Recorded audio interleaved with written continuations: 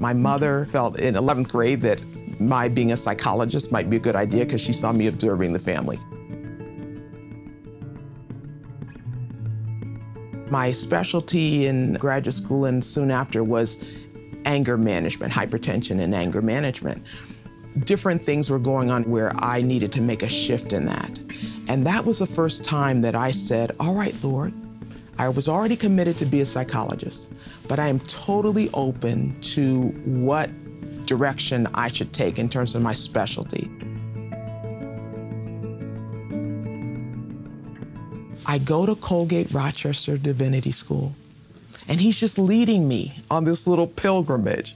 I can still not remember how long I went to that library on Saturdays. It was important to be in that physical space. I started reading about spirituality, and then the spirituality and health, that emerged as a focus. That was now almost 25 years ago.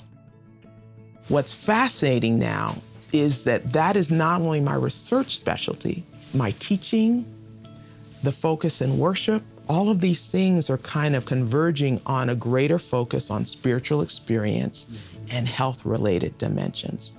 And not only in the content of what I do, but in the process. Process meaning how we do it. What are we embodying as we live this out? So if I'm talking about spirituality and health, but I'm working with my students in a way that's not fostering their spiritual growth and our collective health, God kind of convicts me about that. And he reminds me that it's not just the content I care about. I care about who you're becoming and who your students and colleagues are becoming as you're working together.